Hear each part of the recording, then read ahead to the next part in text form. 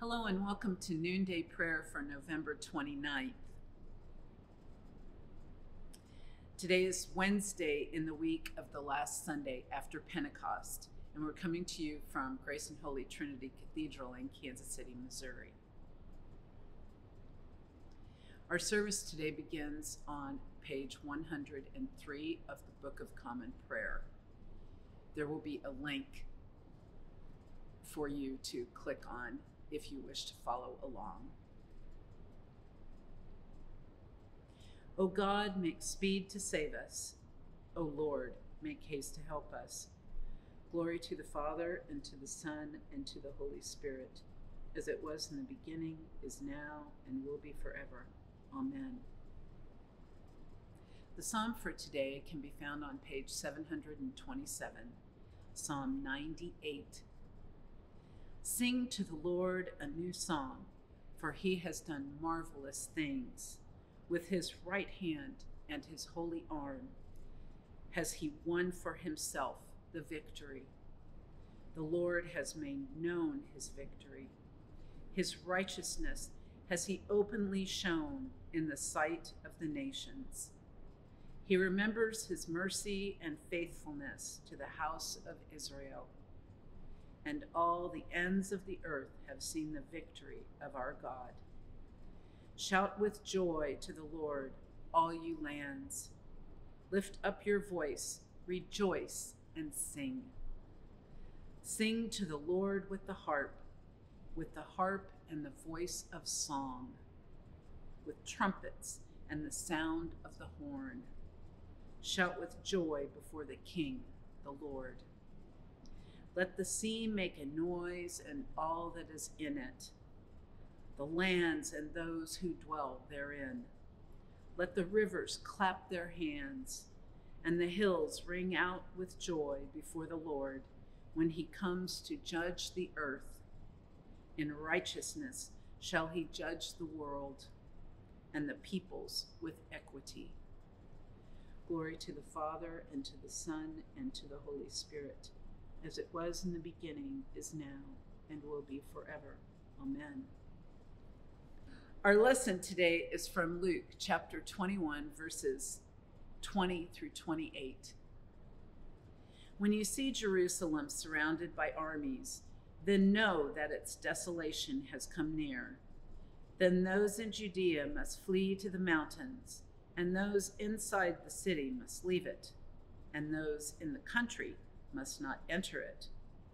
For these are days of vengeance, as a fulfillment of all that is written. Woe to those who are pregnant, and to those who are nursing infants in those days, for there will be great distress on the earth, and wrath against his people. They will fall by the edge of the sword, and be taken away as captives among all nations. And Jerusalem will be trampled on by the Gentiles until the times of the Gentiles are fulfilled. There will be signs in the sun, the moon, and the stars, and on the earth distress among nations, confused by the roaring of the sea and the waves. People will faint from fear and foreboding of what is coming upon the world, for the powers of the heavens will be shaken. Then they will see the Son of Man coming in a cloud with power and great glory.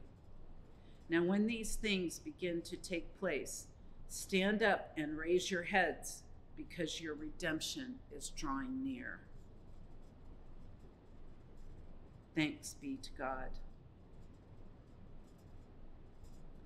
Our reading today, though it may sound a little bit frightening, is a parallel to what we have been hearing in the lectionary from Matthew. Jesus has been asked, after he's arrived in Jerusalem for the last week of his life, he's been asked by the people, how will we know when the Son of Man is coming? How can we be prepared, as Matthew is telling us to be prepared? Well, in Luke, we hear just the straight responses from Jesus. and this is one of them. There will be a great deal of foreboding in the world. And as we know now, there was in the time of Jesus' crucifixion. He went around the city of Jerusalem, and those following the law were afraid. He was a threat to them and a threat to all that they knew. When I first read the lesson for today, I was immediately reminded of what is going on in Israel and Gaza right now. And some may say that this is the beginning of what Luke speaks of. So I say, as we enter into Advent, let us be prepared in love, knowing that God is always with us and will be with us, just as Jesus rose again after all of the foreboding. He fulfilled his promises in the resurrection.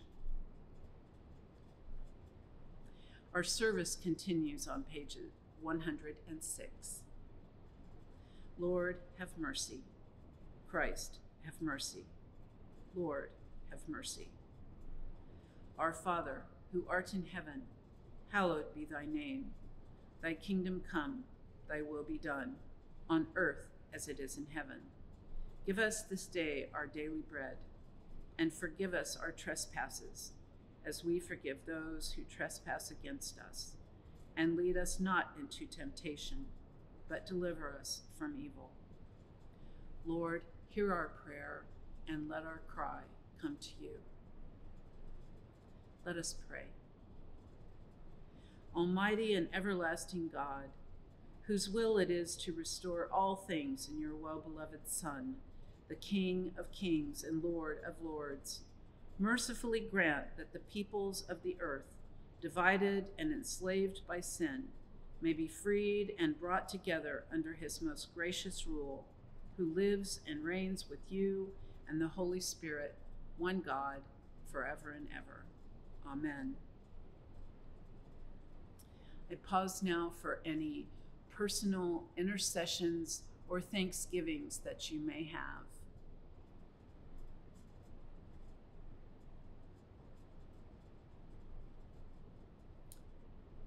Dear Lord, we pray for all those suffering from violence and war throughout the world. May we have faith that you know all and love all and are in the midst of them. We pray for all those who are hungry and with no shelter in the cold weather. We pray for the children, Lord. We pray for the coming of Advent. May it be to all your people a time to prepare for the coming of the Christ child. We give you thanks, Lord, for the people of the cathedral and all people throughout the world who spread the love of God.